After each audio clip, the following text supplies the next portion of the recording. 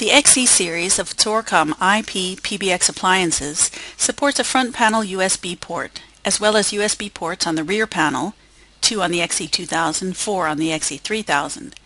In addition, there is a dedicated internal flash drive which, by default, is not activated.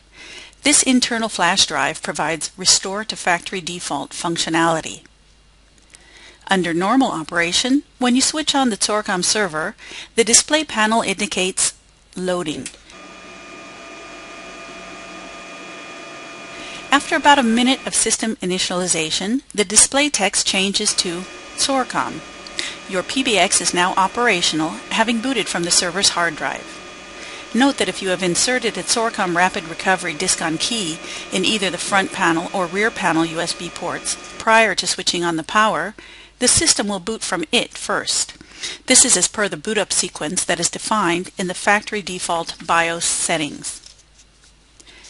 In order to access and activate the internal flash drive and restore the PBX to factory default, you need to connect a keyboard and monitor to the server.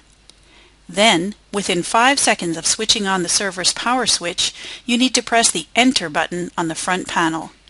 The liquid crystal display will show Loading from internal flash text, and the LEDs will flash. On the monitor you connected to the server, the Rapid Recovery utility will be displayed.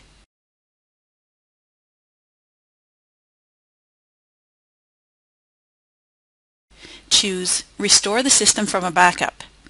The naming convention for the factory default version from Xorcom is FD- and the serial number of the unit. Choose that file by pressing Enter.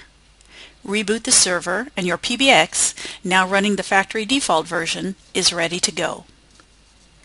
If you have made changes to the factory default, such as adding your own software, and are confident that you want the updated version to be available as a fallback, you can add your version to the factory default on the internal flash drive.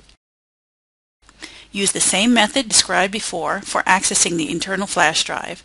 That is, within 5 seconds of powering on the server, make sure to press the Enter button on the front panel.